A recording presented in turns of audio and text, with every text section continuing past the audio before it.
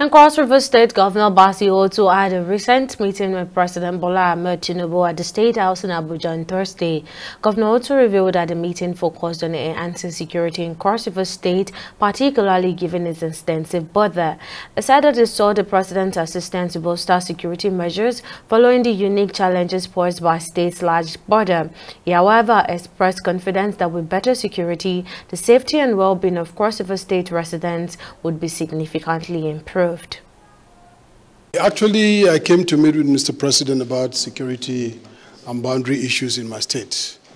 And I believe that the meeting will still continue because there's some few things that we need some other officials to also participate. You know, Cross River State boundaries, it's quite, what I will say, very, very big. You can still drive about 500 to 600 kilometers along the boundary. And in between those boundaries, we just have about 4 military platforms, which I'm trying to tell Mr. President that we actually do need more. And we do need some naval security more than what we have now, and then some drones to also fly the area in order to make it safe.